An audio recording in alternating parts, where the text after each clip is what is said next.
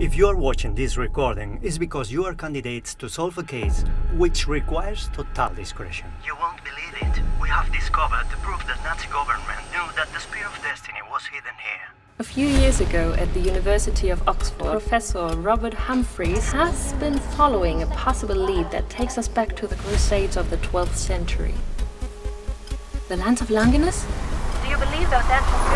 Impossible.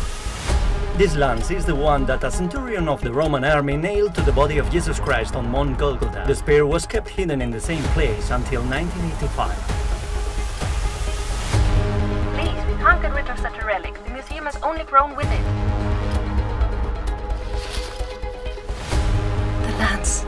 Isn't it incredible? Our city has a new attraction to offer our guests. Sarah, we have to return it. No.